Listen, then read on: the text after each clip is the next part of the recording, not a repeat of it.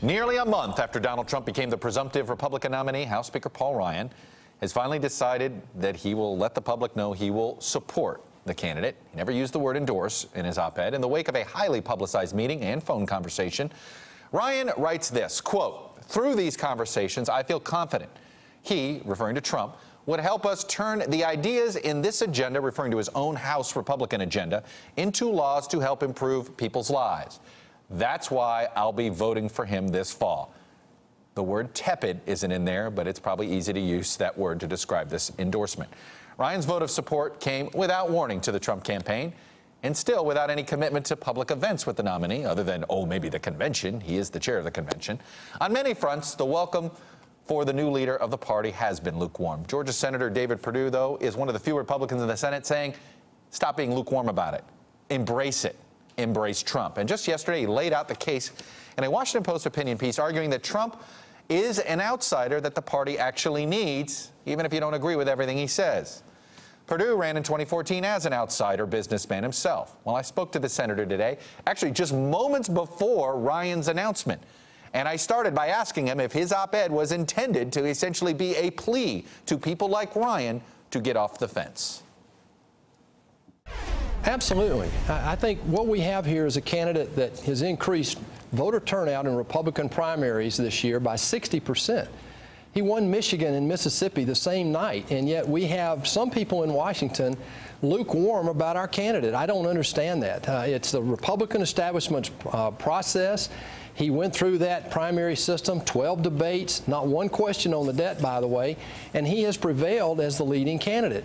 I just don't understand why we're not looking this as what it really is, Chuck, and that is an opportunity to win in some states where we haven't in a while: Pennsylvania, Ohio, Wisconsin, Michigan. So I think this is an opportunity for us to really, I think, finally, once and for all, call out the failures of the progressive liberal movement, as we've seen particularly in the last 8 years, and what we think we'll see under Hillary Clinton. But, Senator, is it possible that you're right and some of these Republicans that are on the fence are right? Speaker Paul Ryan, essentially, you're making the case, hey, this is an outsider, needs a shakeup. This is what voters said to you in 2014. That's the message Georgia voters sent. But I think the criticism of Trump is not that he's an outsider. It's the tone he takes. It's that he may be alienating Hispanics and folks like that. Can you, I mean, that seems to be what's going on here. Can you both be right? We struck a nerve here. And what we discovered in 2013 and 14 is that many people are voting more because of their frustration with Washington and the lack of results than they are their own ideology. And so what a lot of people in the party now are doing, I think, is trying to work on the platform. Well, that's the old way of looking at this. Yes, these ideologies are permanent and they're consistently important to us. Economic opportunity, fiscal responsibility, limited government, individual liberty. But we can't lose sight of the fact that we have a nominee that is actually calling out the very things that people back home that I hear every weekend want us to talk about: politicians, bureaucrats, and the media. Would I personally like to see his tone a little different? Well, that's one person's opinion, but I can't argue with the fact that he has struck the nerve and has gotten to this point. And I believe the worst thing we could do would be to transform him into the image of the Washington establishment. I don't think he'd win doing that. I think right now he's calling out the things that we need to be talking about: how to save Social Security, how to save Medicare, how to stand up to our enemies abroad and make sure that we have the ability to defend our country. I believe CEO David Perdue, whether you were CEO of the Reebok brand or CEO of Dollar General, would be absolutely panicked at the talk of Donald Trump tariff wars with China. Would you not? Well, here's what I do support. First of all, I'm a free trader. I've lived outside the U.S. a few times in my life and worked outside much of my life. What you hear Donald Trump talking about is leveling the playing field. Since 1965, we've had the war on poverty in the United States, and we have not changed the poverty rate in the United States since '65, even with trillions of dollars spent behind the Great Society.